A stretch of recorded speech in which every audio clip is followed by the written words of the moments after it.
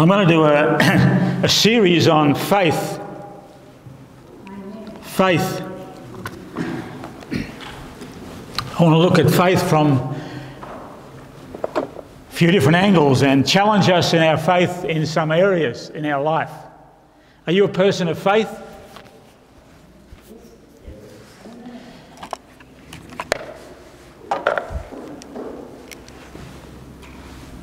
Okay. The Bible tells us that God has given to every person a level of faith, a measure of faith. So you have faith, it just depends whether you use it. Okay? To be a part of the body of Christ, we must have faith. All of us fit somewhere into the body of Christ, hopefully. Okay? And my goal is that we would find our niche in the body of Christ, so that we be effective for Christ. God has a plan for your life. Whether you like it or you don't like it, He has a plan for your life. It just depends whether you fit within that plan. Whether we're listening to God, whether we have the ability to hear from God. I just want to read a passage of Scripture out of Romans chapter 12. It says, "For by grace given me, I say to every one of you, do not think of yourself more highly than you ought, but rather think of yourself with sober judgment in accordance with the faith God has distributed to each of you." This is Paul's talking to the Roman church, and he's telling them that we need to find our spot, because it goes on in verse 4, "For just as each of us has one body with many members, and these members do not all have the same function, so in Christ we, though many, form one body, and each member belongs to all the others. We all have different gifts according to the grace given to us. If your gift is prophesying, then prophesy. If your gift in accordance with your faith. If it is serving, let him serve. If it is teaching, let him teach. If it is to encourage, then give encouragement. If it is giving, then give generously. If it is to lead, do it diligently. If it is to show mercy, do it cheerfully. But God, you have to have faith to believe for whatever gift God has given to you. And it's my goal that we all find that place in the body in our gifting. Faith. In Hebrews chapter 11 and verse 1 says, "Now faith is confidence in what we hope for and assurance about what we do not see. This is what the ancients were commended for."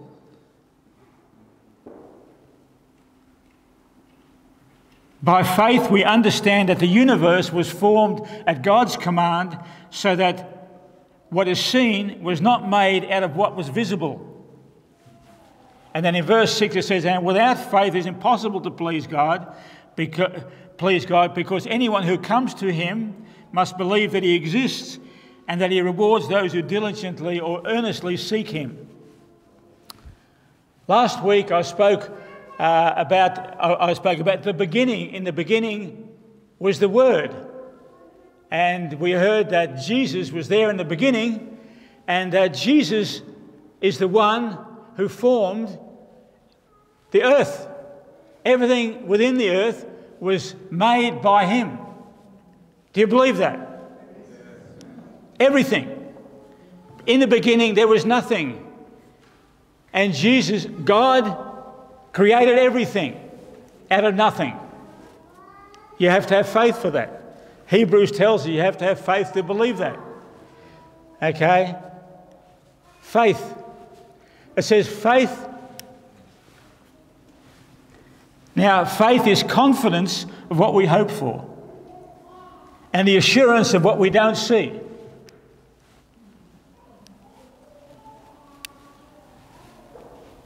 Most of us, or all of us, must have had confidence to walk into this building this morning and have the assurance that somehow it wouldn't collapse on us as we were in here. You must have had faith to believe that the chair that you're sitting on right now would hold you up. Well, I know you believe it, but what assurance have you got of that? You've got the assurance because you have tested it, and therefore you haven't fallen through that seed. Okay?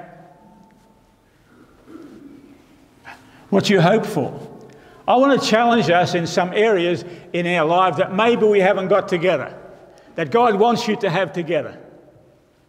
Okay? Your marriage, your children, your health, your finances, your home. I don't know where you are with all these things, but I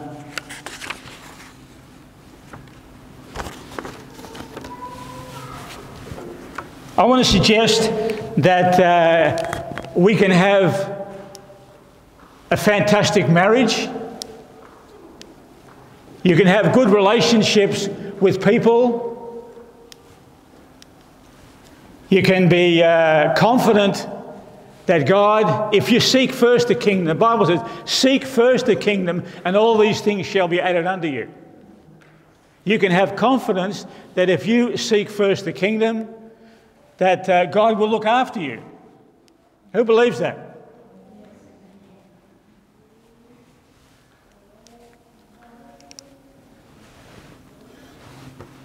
What you hope for? Your job? Your calling? What are you called to? Do you know what you're called to? The assurance of eternal life. If I was to ask you today, if you have the assurance of eternal life, why are you going to heaven? Why? Could you tell me? Most people hopefully could tell me, but can you tell me? You know, if you were to go out the street and you ask people and you say, have you got the assurance of going to heaven? And you ask them, well, why? And they would come back with answers like this. Because I'm a good person. Because I haven't done anything really bad. Because I read the Bible. Because I go to church. Because I give to the poor.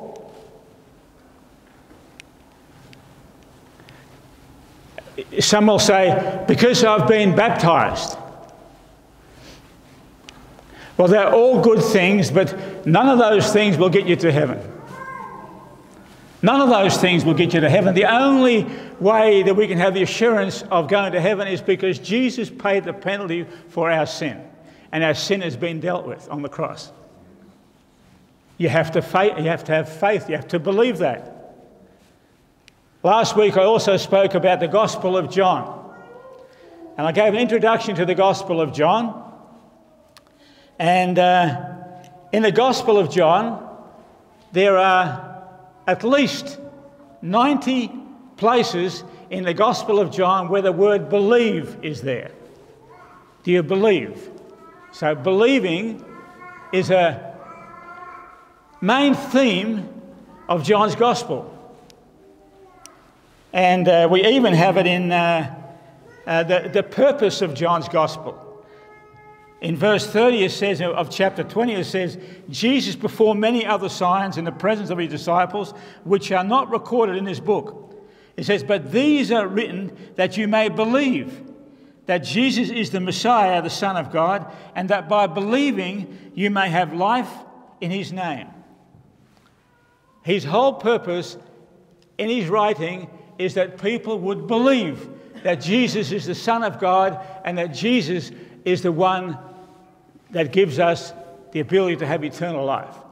Only through Jesus. Faith, to believe that. We have to have faith. My will, my desire is that we would reach a much higher level of faith this year. Not a little bit higher, much higher. Okay? Wherever you're living, that we would believe that Jesus is interested in our life and that he will provide for us the things that we need to live by so that we can be effective for the body of Christ. That believe that we are effective in the body of Christ. By believing. Now, faith is having confidence in what we hope for, assurance of what we don't see. Okay? So if there's something that we need that we don't have, that we want to believe God for, that we want to have faith for, the things we have to hope for, to have confidence. Do you have confidence in Jesus Christ? Not only for your salvation, but do you have confidence that he will provide your needs? That's what faith is. The assurance about what we do not see. In verse 6 it says, without faith it is impossible to please God. Because anyone who comes to him must believe that he exists and that he rewards those who earnestly seek him. We must believe that if we earnestly seek him, he will reward us for that. That's what the Bible tells us. Faith.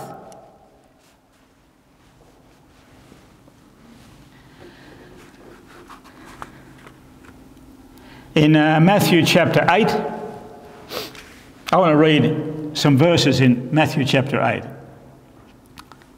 This is after Jesus was coming down from the mount, after preaching the Sermon on the Mount. As he came down, the people were gathering around. Here we go, in verse 8 it says, when Jesus came down from the mountainside, large crowds followed him. A man with leprosy came and knelt before him and said, Lord, if you are willing, you can make me clean. He said, Lord, if you are willing, you can make me clean. And so the leper knew that Jesus could make him clean. His only question is he willing?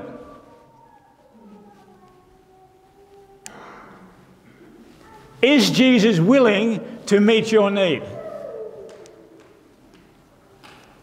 Do you know the will of God? Jesus reached out his hand and touched the man. He says, I am willing. He said, be clean. Immediately he was cleansed from his leprosy. Then Jesus said to him, see that you don't tell anyone, but go and show yourself to the priest and offer the gift Moses commanded as a testimony to them. I'm not going to go into that passage too much. It could take time.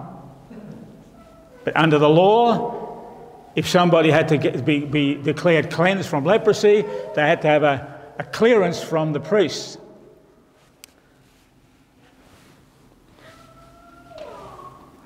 When he entered Capernaum, a centurion came to him asking for help. Lord, he said, my servant lies at home paralyzed, suffering terribly.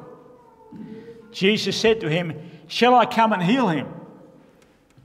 The centurion replied, Lord, I do not deserve to have you come under my roof, but just say the word and my servant will be healed.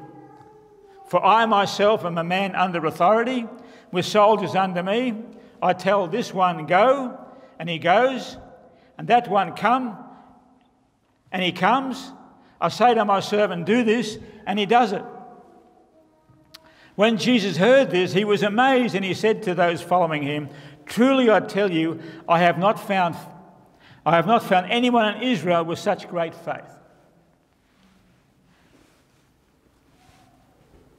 And we go down to verse 13 and said, then Jesus said to the centurion, go, let it be done just as you believe it would.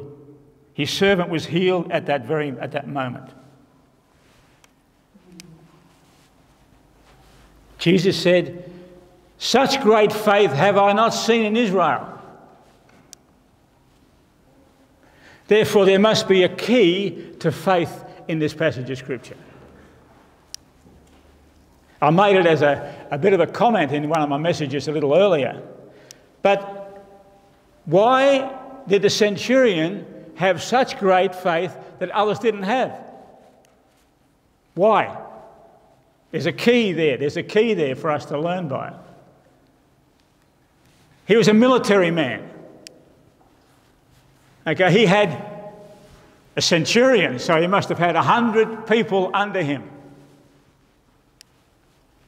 In the same terms, in the Australian Army, he would have been a captain or a major in charge of a company of people. And he says, for I am a man under authority with soldiers under me. I tell this one, go, and he goes. This one, come, and he comes. I say to my servant, do this, and he does it. He understood that the word that is spoken is assured. He has total confidence for his supplies because he has been told he would have supplies. He speaks to one person, he does to do something, he does it. Doesn't question it, doesn't argue about it, doesn't worry about it, just does it. It ought to be the same for us, that if there's something written or that's something that Jesus says, that means that's it. Because he said to Jesus, he says, say but the word and my servant will be healed. I trust your word 100%. You don't have to come and do what just speak it. Whatever Jesus says, whatever the word says, that's it. That's gospel. Never questioned it. This is the place where we have to get, where we trust the word 100%.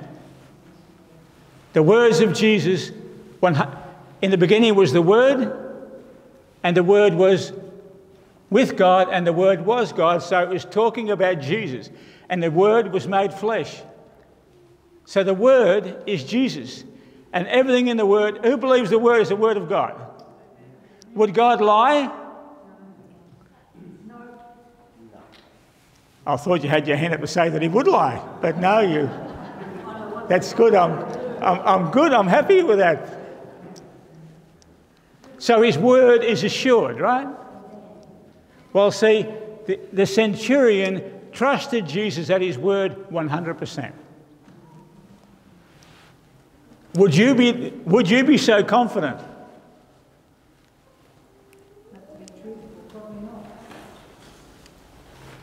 See, we have to reach the place where we are 100% confident. You see, the Word of God, something you don't see.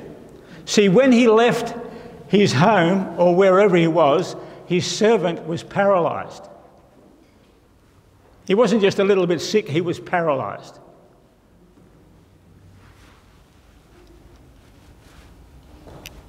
Say but the word and my servant will be healed. Jesus offered to go with him. If it was me, I would have said, come.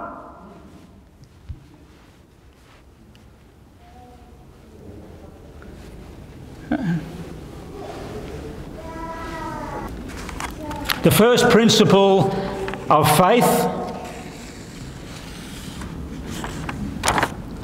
is whatever Jesus says is true. Okay? Whatever Jesus says is true. We don't doubt. Faith, doubt is opposite to faith. So we must trust the Word 100%. In this room, I don't have to be too prophetic to say there are some needs in this room.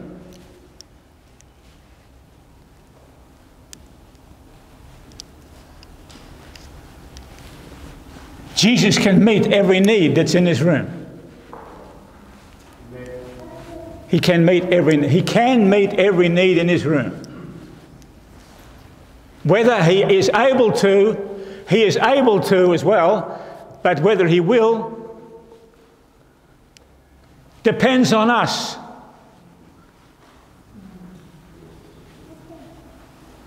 See, whether he meet the needs depends on us.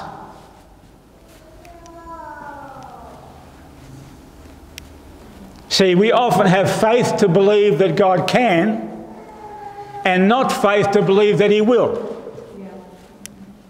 You see, there's two opposing. We believe that he can, but for somehow we don't believe that he will.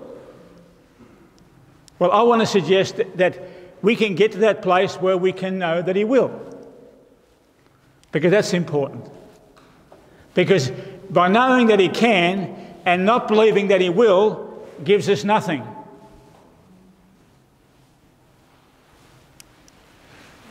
So the first principle is that we need to take Jesus at his word. We learned that from the centurion. He had 100% confidence because he was a military man and he understood how it functioned. I was a military person, and therefore I understood that therefore if we had to go to a certain place and they said there was something, certain things were there, you could go up there and you can be assured that what they said would be there would be there.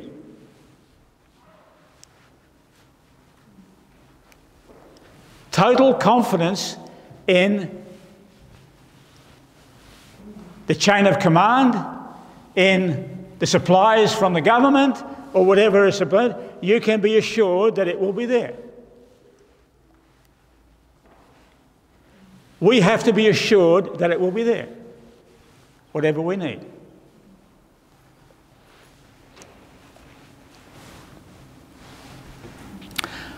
I want to talk about one other principle of faith. Okay? The principle of sowing and reaping.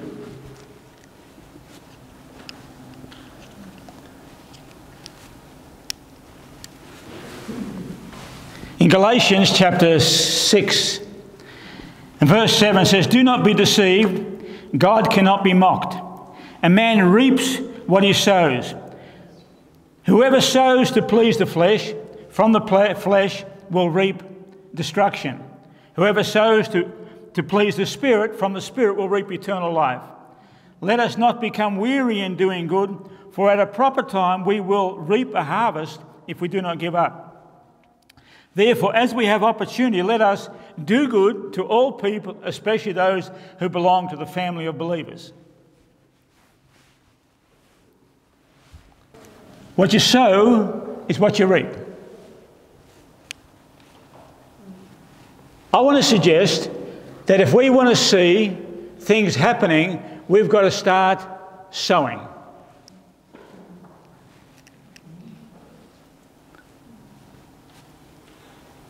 And we will reap. It's a principle. It's a principle in your garden. It's a principle in life. It's a principle from the Word of God.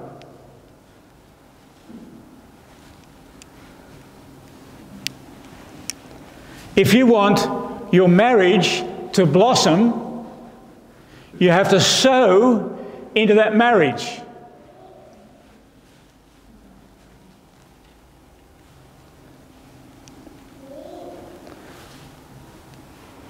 You see, the centurion didn't have blind faith. He knew. Many of us at different times believe that all I've got to do is just pray and it will happen. And when it doesn't happen, we start looking at, am I not good enough? Or we look for a better prayer.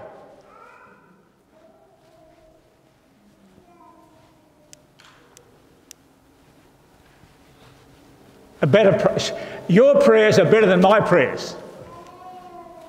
That's a thought that comes to us. I'm not against it. I'm for it. If we need to pray for something or someone, do it. Pray as many as we like. Pray. I've got no question, no problem about it. But the reality is, all of our prayers should be as equal value. So your prayers should be of same value as mine. The Bible says that God is no respecter of persons. No respecter of persons. God is a God of principles. He's a God of His Word.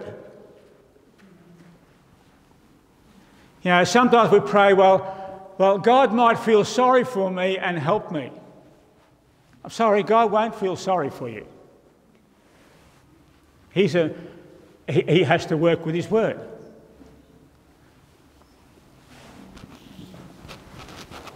We have to fulfill some of the conditions for some of God's promises.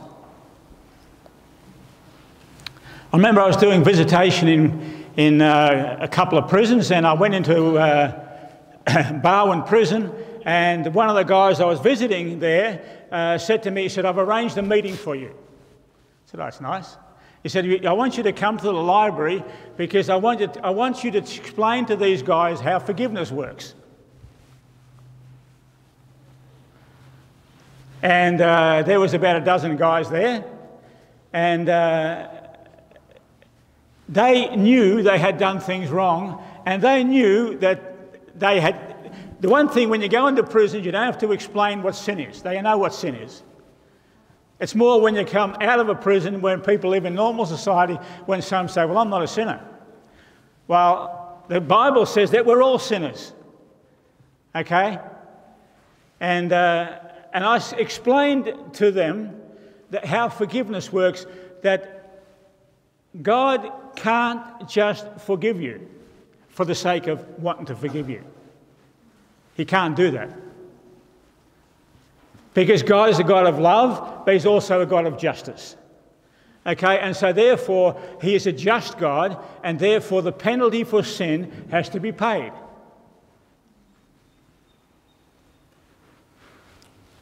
What God did is that He came out of heaven and then He paid the penalty for man's sin, and if they would believe and repent, they could be forgiven of their sins. So I had to explain to them that as gracious as God is, He can't just forgive you.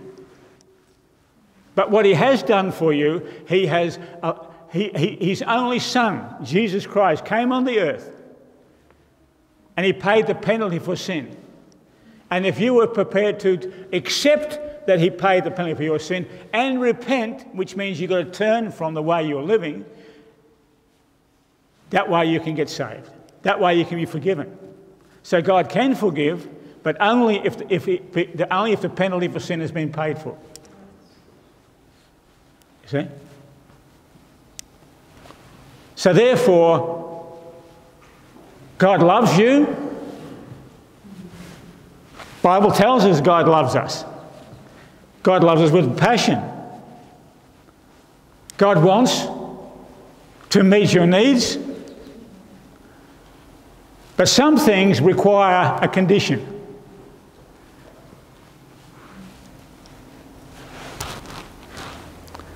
Some promises of God are unconditional. See, God's love for you is unconditional. In society, often we find that for us to love somebody, it's conditional. Or the instruction that God gives us, it should be unconditional, but the reality is sometimes the condition is, well, if you love me, I'll love you. Or if you do good to me, I'll do good to you.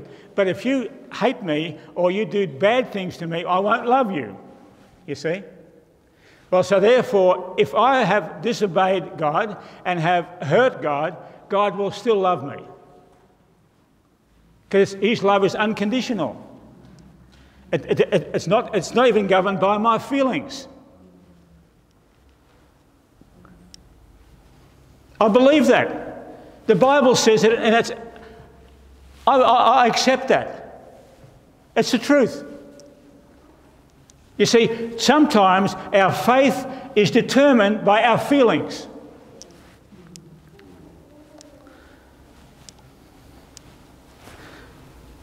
I feel that God doesn't love me this morning. But in fact, He does love me this morning. He loves me all the time. It's just that my feelings and my emotions are not in line with the Word of God.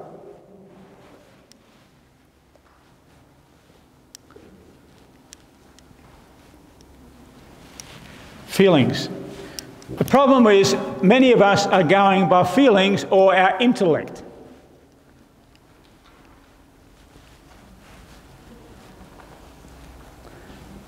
I don't feel to do this, I don't want to do this, and therefore I won't do it. Even if it's something that God has asked me to do. God is not like that. But God does want us to respond to Him. He does want us to ask. Interesting,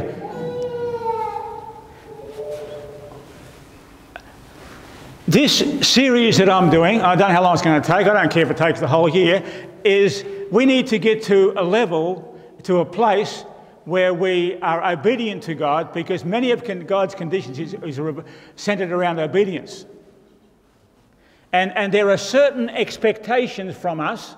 We've been going through the Sermon on the Mount, and we find that there seems to be some harsh conditions that Jesus places on a Christian, or the expectations that He has for us. Okay? In chapter 6 of Matthew, part of the Sermon on the Mount, I'm not going to look into it now, but there were 3 specific places where He says, in the beginning it says, when you give to the needy, He says to do it without making a big deal about it, okay? So therefore, there is an expectation that we give to the needy. Because He says, when you give to the needy, He doesn't say if you give to the needy. He says, so therefore there's an expectation that we give to the needy. Now, why you say, well, what you sow is what you reap. So if you want God to provide your needs, and there are times when God expects you to provide for somebody else's needs. Okay? He says when you do that. He didn't say if you do that. He says when you do that. And then a little bit later He says, when you pray. He doesn't say, if you pray. He says, when you pray. And then He goes through the Lord's Prayer, and He teaches us how to pray. But He doesn't ask us if we want to pray, or it is when you pray. And then He gives us a guideline of prayer through the Lord's Prayer, and He picks up the different points that should be involved in our prayer, which involves praise. It involves seeking the will of God. It involves asking for stuff. It speaks about being forgiving. Lead us not into temptation. So it goes into an area, but He says, He doesn't say, if you pray. He says, when you pray. So God's expectation from all of us is that we are prayers. Okay? It's not an added requirement, it is our Christian life. So through the Sermon on the Mount, Jesus is saying this is how a Christian functions. Okay, you love your enemies, you turn the other cheek, you are merciful, you're forgiving. That is the expectation. And then He says a little bit further, you'll love this one, when you fast. Not if you fast, it's when you fast. So, a great challenge for us this year, we may have some times when we fast. Hallelujah? So, I might encourage us at different times to fast. because it is an expectation that Jesus gives to us that we do that. And all he's saying in these different things is, all these things, don't make a big deal about these things, it's just when you do it. He said, don't let everyone know that you're doing these things. But he's saying, this is what our normal expectation is. God wants us to grow something in our life that is faith. He wants to build faith. In Romans chapter 10 and verse 7 it says, consequently, faith comes from hearing the message, and the message is heard through the word of Christ, about Christ. Okay? So the word of God, as you personally study the word of God, God wants to build faith in you. When I preach, hopefully, it's not the only time that you're in the word, and hopefully it builds faith. Hallelujah. That's why it's important that the messages are based on the Word of God.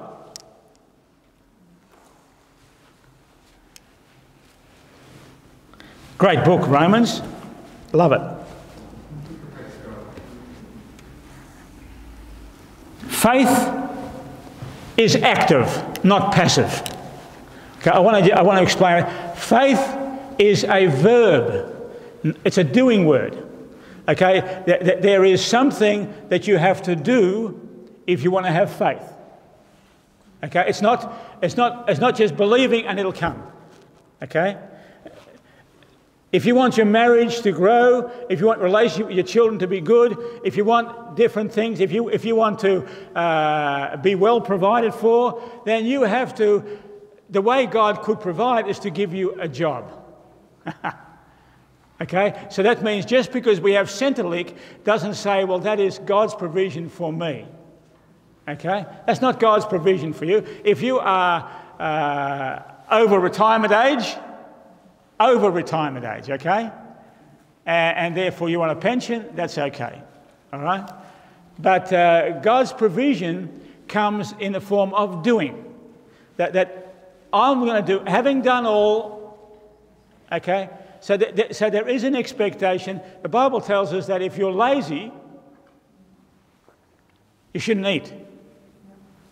So therefore, so there are some things. So faith is active. So if you want certain things, you've got to do something about it. Okay, if you want to fulfill God's calling for your life, you need to seek His face. You may need some training. You need to be involved in stuff. Okay, it's active, it's not passive. Does that make any sense? And so therefore, we can pray. I'm struggling in my marriage, I'm praying, I just want to pray, and I pray, and you do nothing. Well, your marriage probably won't grow much. And you might blame God for that. But in reality, He's saying, husbands, love your wives. Wives, be submitted to your husbands. Do you fulfill your part with your children? Don't exasperate your children. Train your children. Don't give them a hard time. And this is God's word in how to build relationships. Nobody loves me. No one rings me. I don't exist. And we feel that way. But then you could go to the office and find some phone numbers and ring some people because you may get a call back. It's what you sow is what you reap. You see, what you do, you'll get back more. You know, the sowing and reaping principles, some will sow and reap 30-fold and 60-fold and 100-fold. So the minimum you will get back is 30-fold. Sowing, reaping. It's a principle of God. See, you have to have an understanding of how it works. If you don't understand, That's my job, is to let you know how it works. And your job, to get into the Word of God, to find out what God is saying. What do you mean about these things? What is my will? What is God's will? What is God's expectation of me? Well, I mentioned a few this morning. There are certain expectations that God has of us. Okay? By faith. Okay? So, see, it is believing or hoping for something you haven't got. It's having confidence in hoping for something that you haven't got. The assurance of what... This is what faith means. It's a very simple verse, but it requires confidence in hope. You can hope for something. So something's going to come out of something you haven't got. Okay, so if something you haven't got is what you want, you're in the right place. Because then faith requires, you can have confidence. You can have the assurance. Okay? But it does mean you've got to do something. It's just not going to come.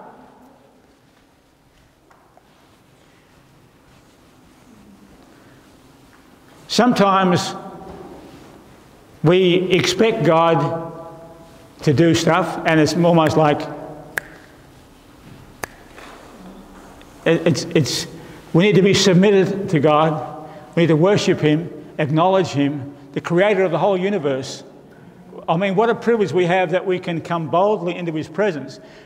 Then don't come and call the shots. It's bow ourselves to God. Say, Lord, it's amazing. I'm just so privileged to be here. But I can come with confidence. I can come with boldness. But I have to reckon that to come in the presence of the one who created the whole universe, the whole galaxies, you know, there's billions of stars. Jesus made them. And then He came down in the form of a person. See, Jesus didn't just come in the form of a person as a baby and then grew up as a man and then became God. He always was God. He was there in the beginning before anything was created. You know, at Christmas time is not a time where we come across that, you know, this is the origin of Jesus, of God. Not the origin of God. He came down from heaven.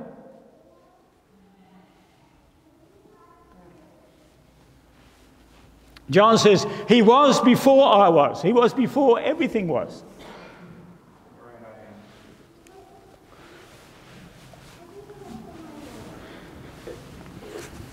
This is the new year. We all know that.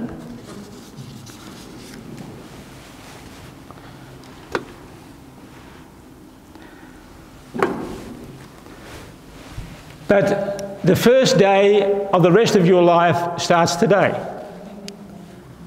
You can make a decision and say, I'm going to be a person of faith. My level of faith is not where I want it to be. Who in this room has their level of faith exactly where they want it? Must have one.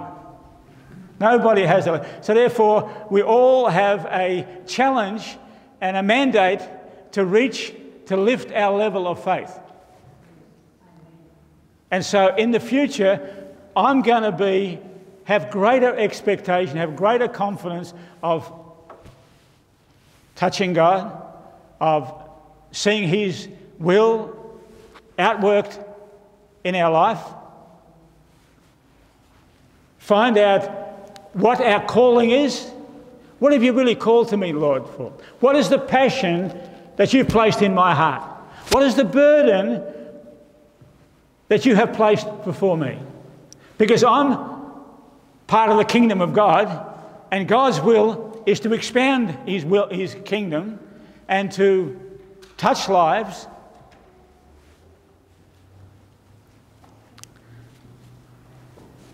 You might say, well, I'm not a people's person, so therefore I'm a task-orientated person.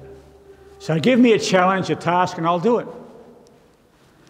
Well, God is a relational God, and His main focus is people. And some of us are involved with stuff because that's how we think. But God is more interested in the people in this building than the building. Did you know that? Now, it's great to have a building, but the church is made up of people. And I read that passage of Scripture before out of Romans chapter 12, and he says that we have different gifts that belong to one body. And everyone is important.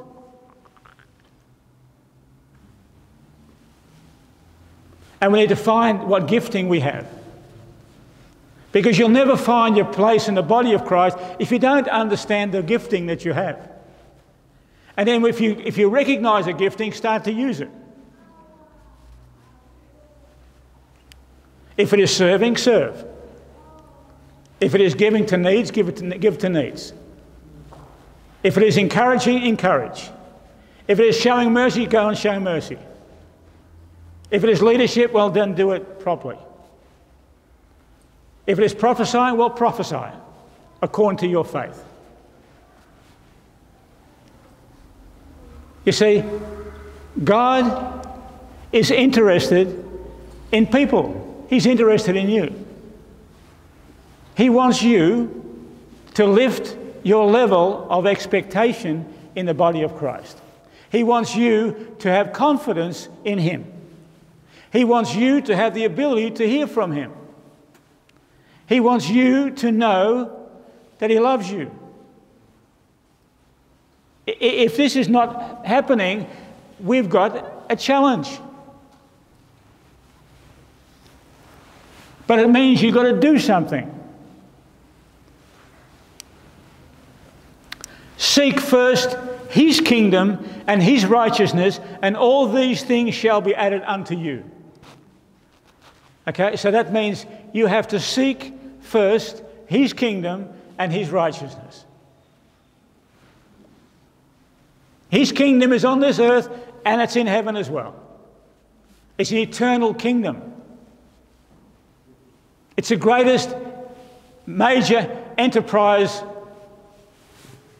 in everywhere. It's the greatest enterprise on this earth. In this earth it's called church. His kingdom is called church. In heaven, it's an eternal kingdom. It goes forever.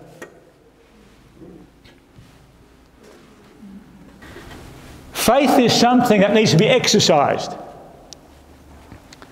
Okay, so faith is something that can grow.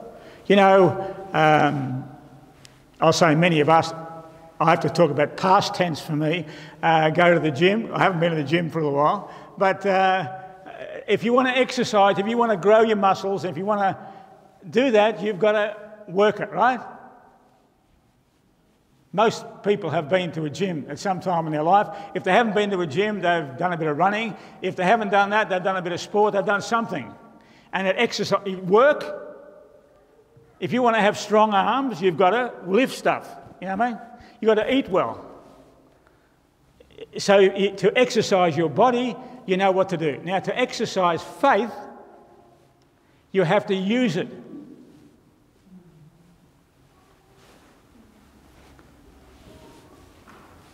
You have to do it. You have to press forward. You have to believe God and trust God and spend time with God and then respond when He says something. I just want to put that in because that is the key. You know, like often, probably all the time, God is speaking to us. See, some of us don't hear it. We become oblivious to it because He's encouraged us so many times and we haven't done it. But the key is to obey Him. I want you to do this. In your mind, He speaks to us in our mind, okay? The mind is the avenue where it first comes. This is what I'm thinking. God is saying, I want you to go and, I've got to be careful of this, buy a bunch of flowers for your wife. Okay? Now, that thought would come across your mind. Now you have a choice. You've only got $20 in your pocket. And you've got many uses for that 20 bucks. But it's going to take your whole 20 bucks to be obedient to what God is saying. Okay? This is the only way you grow spiritually, is that every time God speaks to you, you do what he says.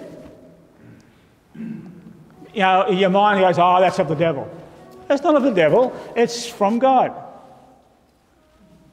And he's testing you to see if you're obedient. Do you really care about your marriage? You're praying about your marriage. Now, I'm telling you to go and take your wife out for tea or to buy tea. Say it's okay, you don't have to cook. We'll go out or we'll get it. Okay. Relationship. Tell your wife that you love her. Well, men, you're instructed to do this. Husbands, love your wives as Christ loved the church. Okay? So I'm not saying something that he's not saying. God is saying that. Apart from loving one another and stuff like that, the Bible doesn't really tell the wife to love the husband, apart from we have to love everybody. But not specifically.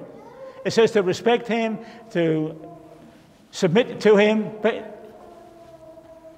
So therefore, if you do your bit, God will do his bit. God will touch your wife or your husband or your children, and it'll happen. If you have a specific need, he may provide that need by you having to go out and work for it. But it's listening to what he's saying. He might say to some of you guys, hey, you're spending too much time at work. It's because he speaks to us in that small, still voice. Okay? It won't come out as a, thus saith the Lord, blah, blah, blah. No, it may not come like that. It'll come like a little whisper, like, a little thing like, not even a whisper, it's just a thought. You ought to go and do this. Go and ring Audrey. Now, you ever had a thought that to say that, like you should go and ring somebody, but you're busy, but the thought came to your mind. Well, just maybe, if you had a ring, that would have been just the right time for that person and said, well, I'm so glad you rang. I'm just going through this or whatever. You know what I mean? It's the way God works. Because he is relational. He's a people's person. He's a people's God. It's the way he operates. Okay? Is what you sow is what you reap. Okay? So therefore, sometimes you feel like being stroppy. Well, if you be stroppy, angry, unreasonable, it'll get back to you. Because what you sow is what you reap. If you want to be a person who's encouraged, some people just need encouragement. Some people, they can't live without encouragement. Well, I want to suggest if you're like that, you do a bit of encouraging. It'll come back onto you. 30-fold. 60-fold, 100-fold.